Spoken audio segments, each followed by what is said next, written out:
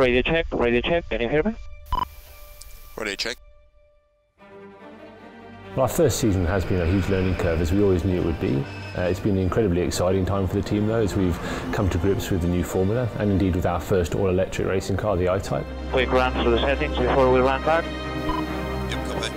With limited testing and restrictions during the season, it means you have to really kind of get the utmost from the package you've developed. So in terms of setup, in terms of team operations, and ultimately also in terms of the drivers. We're here to exercise the car in nice hot weather here in Spain. This is to prove out that the new design is capable of operating in these temperatures. It's fit for purpose in terms of its structural integrity over these curbs that we have at this particular circuit, and to develop its performance. We try and simulate basically every scenario in a race weekend, so energy saving, 200 kilowatts, just to try and get as much mileage as we can. Hold function 3, door 1 for the launch. We start out with reliability testing. Yep, copy. And then we transition to doing more performance testing. We do short 200 kilowatt runs, long energy saving runs, long fast runs to make sure that everything will cope if we test it to its maximum.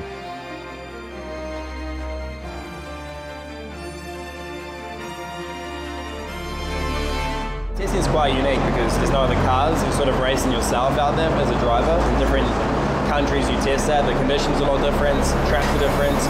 So you've got to take all these things into consideration and just think about the bigger picture with what we can learn on the day. The testing's quite a challenge for the drivers. We keep them in the car as much as we can. It's a lot more demanding and we do a lot more miles than what we would over a race weekend. So physically it's very hard.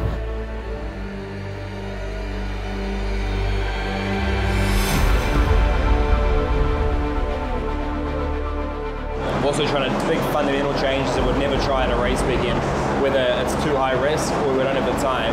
At least there we've got as much time as we need to try these things, and that's what test is about, is to try and find the limits of the car and opening up the performance and finding more time out of the car.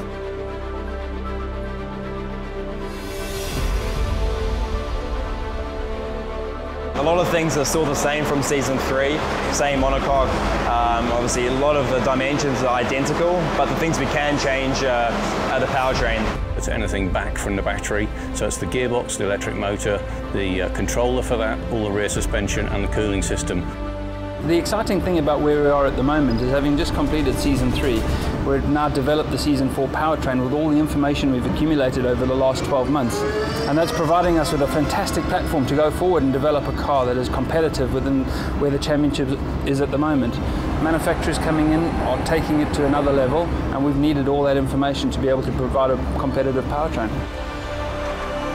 Fundamentally looking forward to having a more competitive overall car package for next year, combined with development that team's been going through, is something that we're all looking forward to.